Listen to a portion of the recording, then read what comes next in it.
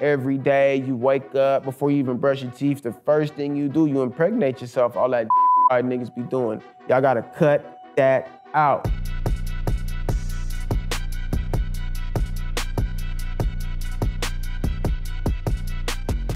Yo, what up? It's your boy D Savage, and this is the first episode of First with RapTV. All right, man, first question, let's see. What's the first song I ever made? The first song I ever made called 30 Round Clip, and that's what somewhat put me on the map. Second one, what we got? First rapper that I looked up to, oh no, easy, 50 Cent. G-Unit, huh? I was born in Queens, New York, but I'm raised in Los Angeles. I came out to LA when I was 2. I used to always go back out there every summer. Every time I used to be out there, man, I wanted a bulletproof vest, the wife beater tank top, do-rag, all of that, man. Shout out to 50.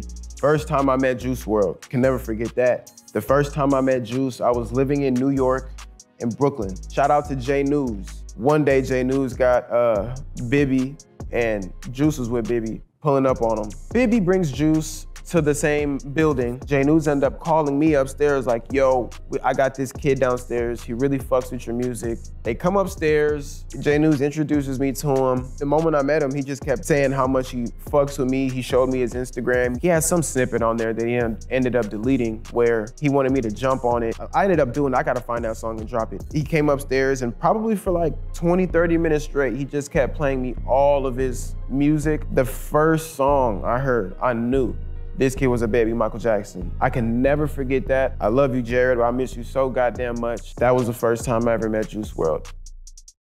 First snippet that went viral. Oh, duh. I know. That's what everybody knows me from. I was probably like 15, bruh, and I'm sitting outside of the apartments that I was raised in Gardena, and one of my friends, Declan, had just walked up on us with the camera already out. I was sitting there singing my own song. He saved it. For some reason, we posted it on our regular social media accounts and that shit went viral. So ever since then, I've been a rapper. First time I ever performed at a strip club.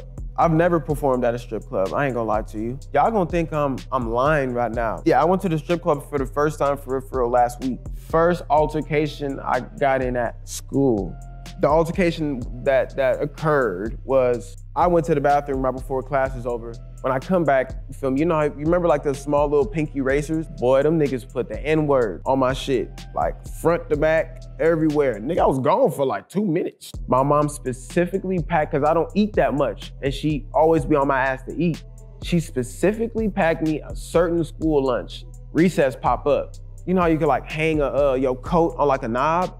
They had those for like backpacks back in elementary school. Everybody leave their backpacks there. Nigga, it's recess time, bruh. I'm ready to eat. I'm hungry. I know my mama packed me a fire lunch. I'm on my way walking to the backpack and I see some of the kids that I felt like probably did that shit to my eraser. Boy, I see them niggas eating the same type of chips my mama got me. See another nigga eating the same type of sandwich my mama packed, you feel me?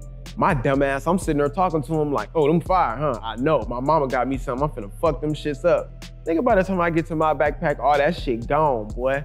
We ended up fighting, I fought 2 other niggas. They got suspended, I didn't. By the time everybody started to figure out what was going on, they was kind of like, damn, what the fuck? First live performance.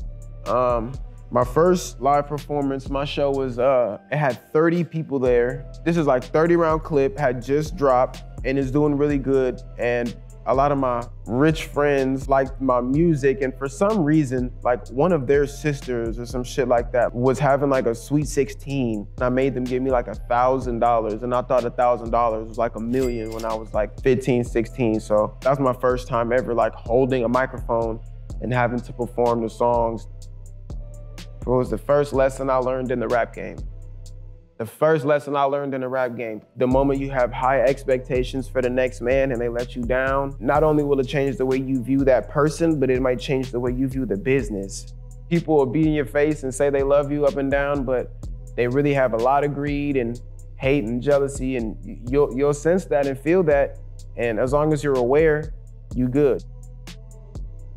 The first time I questioned if fame was worth it, I came in the game making decent money. It wasn't even like I was dropping my first couple songs, waiting to eventually start like seeing the shit come in. I was blessed to, the first song I had dropped, I started to see some good revenue just off that, to where I realized I can fuck around and make a career off this shit. By the time I start getting some money rolling, I'm ready to change my life, but I still got my family stuck in the hood. Going back over there with some kind of fame or notoriety, you're a target. There's no way I could still be posted up how I want to be or used to be and expect no bad shit to happen. And that's strictly because of the fame. First time a fan got me tatted. Okay, I released an album called D Phoenix, and rest in peace, Jack Phoenix. It's my friend that passed away. And then those are his eyes with my 2,700 tattoos, but a random fan online that I thought he was cap, I had to fuck around and call him. He really tatted that shit right there.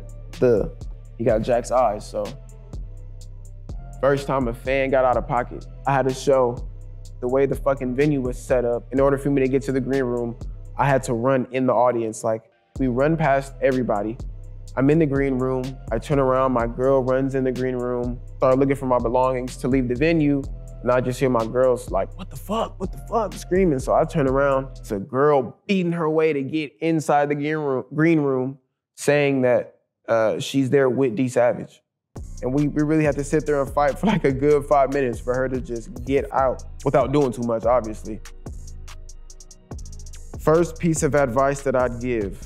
Every day you wake up, before you even brush your teeth, the first thing you do, you impregnate yourself. All that dick riding niggas be doing. Y'all gotta cut that out. That's out. Stop all that dick riding. You're gonna excel. You're gonna get a lot further once you start focusing on yourself and stop all that dick riding. Stop hating, man. Do what you wanna do. Stop listening to the next man, because I guarantee you they lying. You hear me?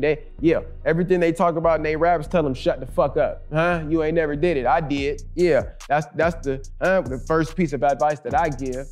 Be yourself. Don't listen to nobody else. Yeah, y'all know what the fuck going on. It's D Savage. Yes, sirski.